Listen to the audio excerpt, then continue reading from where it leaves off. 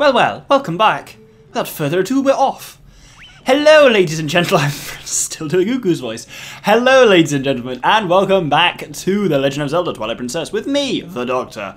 Still doing that intonation thing, aren't I? In the last episode, we came to Optus Grounds, we defeated the Death Sword, and we got the Spinner, a cool item that we've not really had a chance to play around with yet. But here is our chance. Because this is the real cool thing with the spinner. It grinds. You can press B to jump off grind rails and it'll jump across sand and stuff like that. And it's just generally really cool. Speaking of really cool. Yeah, this is where this dungeon kind of decides to have its fun a bit. And also decides to completely abandon all pretenses of being a prison. Because this is the weirdest kind of roller coaster prison I've ever seen. Anyway, there are rails there, but we're actually going across them. We're going to utilise the fact that this thing can glide across sand pretty nicely. And grab some bombs. Then there's also, in front of us there's another chest, which we can get across to by just spinning over the sand. I'm not going to open it, though, because it has 20 rupees in it, and that does not interest me. What I am going to do, though, is go up here. And if we ride up here, some rails, as you can see here, go faster than others. These ones go very fast, dodge the spiky thing, roll up here. As you can see from the map, there's a lot of, bollocks. There's a lot of chests around in this area. We're not actually going to be getting most of them, because most of them just have money in it. So if there's a chest I don't get, it's because it's either got money or just like arrows or bombs or something like that. The only one that has anything significant in is this one. Which has a piece of heart, which is awesome. We're actually quite close to the end of the dungeon now. It's one of my only problems with this dungeon. This part of it is actually really short. Oh no, we're just okay. Like the part where you're actually like, I feel like, well... You know what? No, I will give my thoughts on the spinner a bit later. I'm not where I thought I was. Ooh, chest, I'll take it. Yeah, 10 yellow rupees, which we've got to put back. No, not 10 yellow rupees, that'd be 100. Also, yeah, but you don't have enough room, so let's put it back. That only fires up for rupees that are worth more than 20, so it just lets you take 10s and stuff like that. Anyway, we hop off here. That was very smooth. Then we can ride up here and jump across here. You know, actually, I always hold the direction when you're jumping, but you actually don't have to. You just press B and you'll jump off in the right way. If you come up around here, basically, yeah, this is my issue with the spinner. It looks like it should be fun, but it's not. You just end up, you just stand and then press B occasionally. It's theoretically, oh dear me, ow, I blew myself right in the face there. That sounded rude. But yeah, like, it feels like it should be more fun than it is, which always slightly saddens me. Anyway, there's another 10 rupees in this chest, correct? I know this game way too well. And now we're getting towards where we want to be. We want to come up here. We don't actually need to use the rails here. It's just slightly faster than walking. Actually, it's considerably faster than walking if we hop off. And up here is where we want to be. Now, this is a slightly more difficult bit where you have to time it well with the spiky things and hop over to the other side when one comes near you. And just like that, yeah, that's us done in that large room. Anything else there is just for chests. We kind of did the majority of the roller coaster riding here. Also, freaking easiest big key ever there. Indeed, you got the big key. You just gain access to the lair of this dungeon's boss, which is where we're heading now. Because if we head here, we came here immediately. So like through there is that's the kind of metal door that we came into the temple through. Like not the one that was guarded by the pose. So we're just kind of back here, except for now there's this thing in the floor. What looks like it fits in there? Spinner! And if we press B, Link does a really weird gesture, and I'm just kind of hammering B here. I just never think I've ever actually talked about that. It's a phrase I use utterly naturally, and I don't even notice when I do it, but I think, what do people normally say? There's a word that people use for when I say hammer, of like pressing a button repeatedly, but I don't know what it is, because I can't remember the phrase off the top of my head, but yeah, I always say hammer for like mashing a button repeatedly. It's not mash, it's a kind of more repeated thing. It's like the games actually say for when they want you to like hammer a button. But I can't remember what it is. If it comes back to me later, I will come out with it. Anyway, what we want to do here is jump off at about that point and glide into another spinner slot in the middle. Now this one is slightly cooler. Come on, don't make me look foolish. There we go, it lights fire somehow. And then the camera zooms out and we realise what we're doing. We're bringing a massive spiral up out of the sands. I love the way the camera moves and that actually looks quite cool. But yeah, it annoys me kind of that for what could be this awesome fun roller coaster ride part of the dungeon, yeah, that was it. And it was really linear. It was just basically going A to B. Anyway, with that, let's head in and take on, well, see what the dungeon's boss through big key door. Words hard.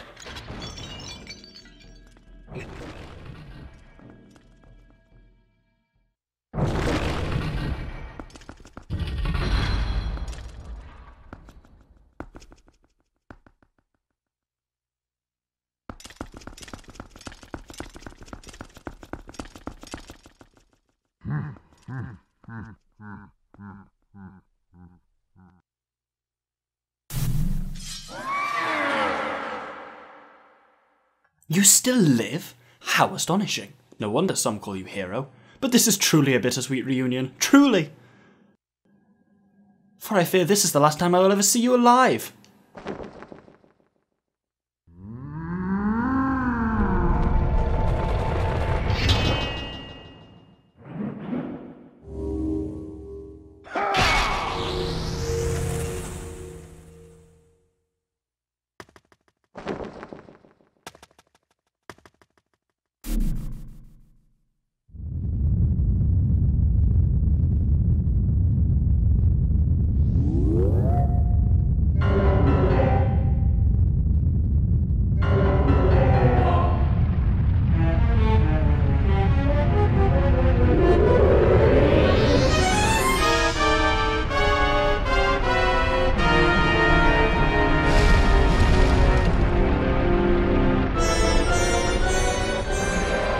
Twilight Fossil, Star-Lord. Is that the main character from Guardians of the Galaxy? Awful, awful pun. This is even crap. Anyway, so, yeah, this is Star-Lord. And what we have to do is, when the timing is right, press B to hop off the rails, and press B again to wallop him right in the vertebrae. They'll shatter, they'll fall down a bit, and we rinse and repeat. I really like that cutscene. One thing I often complain about in games of, like, what's the issue with villains is villains who don't do anything. But Zant is a very active villain. Let's try again. There's actually, right, so there's more of these kind of dead warriors in the way that you have to kind of smash through. But yeah, Zant really kind of is the opposite of that, that for most of the game, he's not just doing nothing, he's basically, by the time you start, he's conquered the world. He comes and he fucks up Midna in that kind of scene after the Late Bed Temple, then there he actively comes like that. You feel like he is a real threat, rather than just waiting in his tower for you to come and challenge him while you get stronger and stronger, which most games kind of do to a certain degree with their villains. But yeah, Zant there, it's pretty badass. And oh, no, came close. Oh, rib hand, we're okay. Yeah, you want to kind of keep moving here. If you fall off for any reason, like if you end up falling off the spinner and basically if you fall into the sand in the center, oh, you will sink and die. Well, you won't die, but basically it'll reset the boss battle and you have to do it all again, which is slightly infuriating. Basically now we're on the third hit for him. He's got a complete contingent. Oh, under the ribcage. Under the ribcage. Oh, okay, no. He's got a complete contingent of undead warriors. I don't know what they're called. They're definitely not Stalfos. They're kind of more zombie-like than a Stalfos. He's got a complete contingent of them around him, so we need to... Oh! Straight into the spike. So we need to kind of get them out of the way first. There should be a little opening here that I made. Yep, and wallop.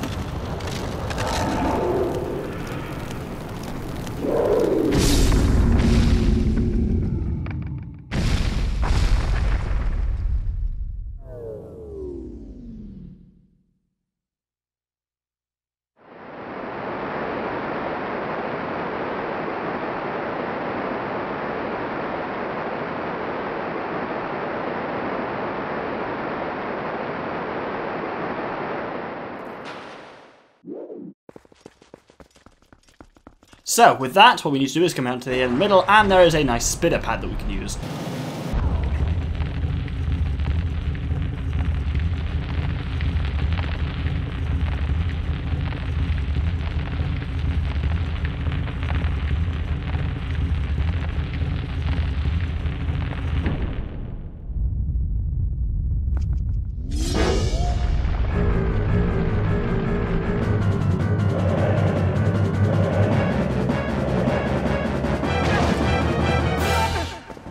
Yeah, you didn't really think it was going to be that easy, was it? Yes, we're getting to the second half of the game now, basically, post Midna's Desperate Hour. Therefore, bosses now have the tendency to have two forms, and I think pretty much all of them do.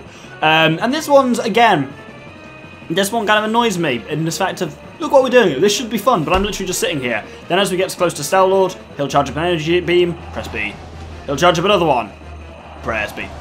And another one, press B. And you'll notice we're slowly getting closer to him. And basically, as long as you jump at the last possible moment, you'll get next to him and then wallop in the mouth. And down we go. Yeah, kind of should be more fun than it is, but anyway, we can kind of do some serious damage to him there. If we use jump attacks here, it makes a hell of a difference. Like, you can get a lot of jump attacks in, and each one of these is doing twice the damage that a normal set of 4 sword hits would do, so go us. Now we've kind of damaged him a fair bit. You will see now, there are these kind of spike things. And those spike things move really weirdly. It took me a while to work out what's going on with them there. They kind of... You see them kind of going around to the left, above and below you. The reason is because they're going in the same direction as you. But they going slower than you, so I'm actually basically speeding up and catching up with them because you spin really fast on these things. So you have to keep an eye on them as well as on Stout Lord because we're about to hit one actually, I think. And basically, yeah, jump at the last possible moment. You'll make the best possible distance towards Stout Lord's face as you can. 5 jumps usually. Oh no! Damn it, I left it too late. Okay, what I was going to say is usually. Oh my god, he's right there. Oh, he's shooting me on the ground. That's nice. Yeah, usually 5 jumps is enough to be close enough to hit him in the mouth. See there, that one is actually ahead of us on the track above us, so we'll be catching up with it soon. So it gives you something to jump out of the way of. That's fun. Sorry, I'm being oddly negative on this one, but I just don't like it. It's a bit weak. Like, it's fun, but not as fun as it should be. Like, there's so much they could have done with the spinner. They just made this a round circle, and they could have made it a twisty arena with all sorts of, like, corkscrews and fucking loop-the-loops and stuff. Okay, that might be a bit much. But you take my point, of that, like, you could do that kind of just dumb shit. Because, like, they've done that already in the dungeon with the spinner. They've just, like, they had basically a roller coaster section. This could have just been, like, this could have been like when you take on fucking Mecha Bowser in Super Mario Sunshine, but no, it's somewhat of a wasted opportunity, I feel like. Cool design on the boss, though. Anyway, once we've done enough damage to him... Come on. Oh, for God's sake. Usually if you use jump attacks, you only need 2 rounds of hits on him. Well, now it gets more interesting, because now there's not only spike trap things on our kind of central column, but they're also on the kind of the ones to the right. Oh, you may not have noticed, by the way, so I'm just going to point it out to make it extra clear.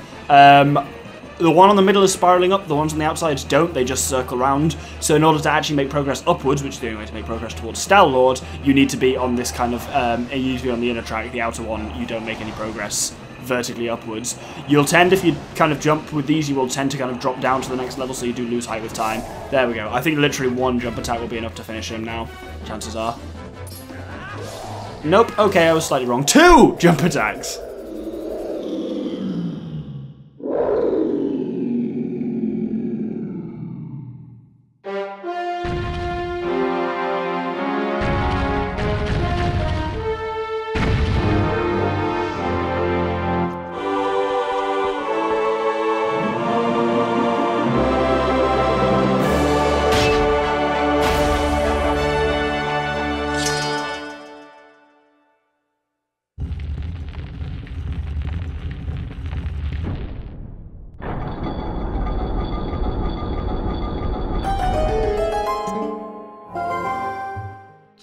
Alright, Doctor, let's go.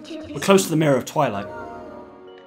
Yeah, I will say, for all the dissing that I give that boss fight, it is some, like, design-wise, it is really cool. Like, Stout Lord looks cool. I really love the concept of him, like, being brought to life by, like, Xant's dark magic through a fucking sword stuck in his head that then becomes his weak point. I think that's really cool. But yes, remember, we actually came here for the Mirror of Twilight. And if we look where we are now, we kind of climbed up through the depths of Arbiter's grounds and are actually on the kind of Colosseum section at the top of it now. Because yes, we actually didn't just come here to defeat the boss and get something for it. We came here for the Mirror of Twilight, which is now actually somewhere different, which is where we are now. But, kind of once we get here...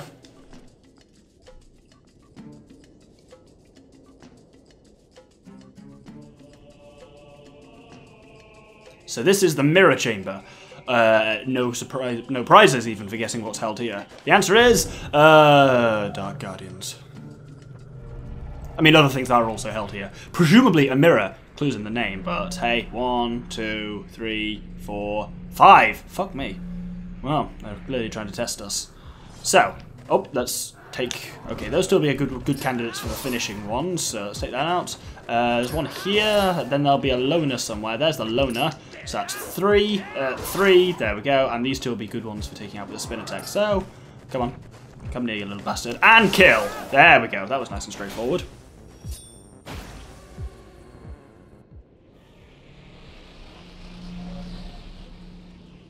So we got a warp point here, which is useful, and which implies we'll probably be coming back here later. Anyway, if you take the mirror up the spinner up here, which I think is really cool, the fact you're riding up a snake. It's like fucking Sunspear from Game of Thrones mixed with the Sand Goddess from Ocarina of Time. But yeah, spinner slot at the top, pump it a bit, and that's the last we ever see of that sand thing, because it goes down and the temple raises up.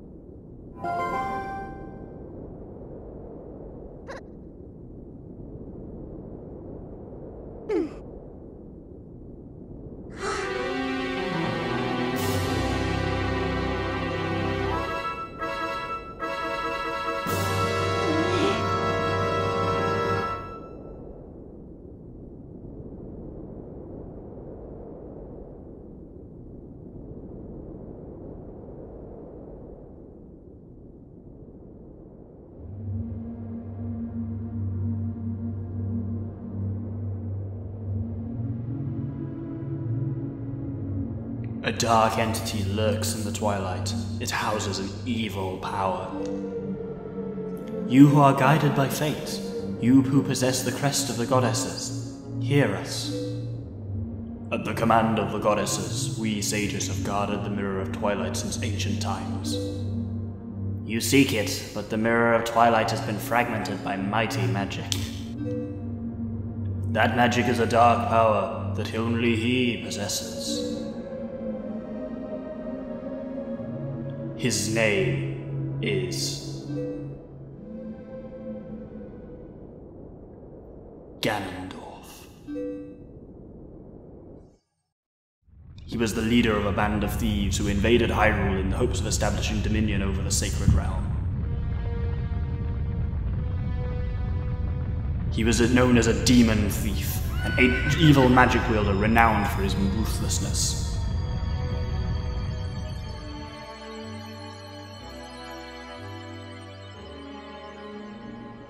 But he was blind. In all of his fury and might, he was blind to any danger, and thus was exposed, subdued, and brought to justice.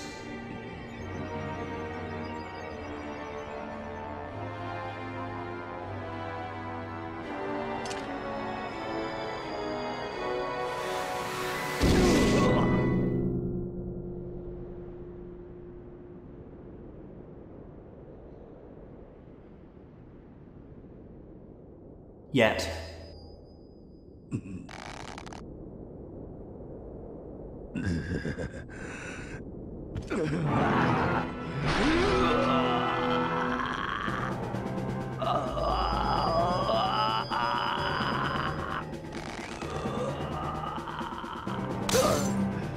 by some divine prank, he too had been blessed with the chosen power of the gods.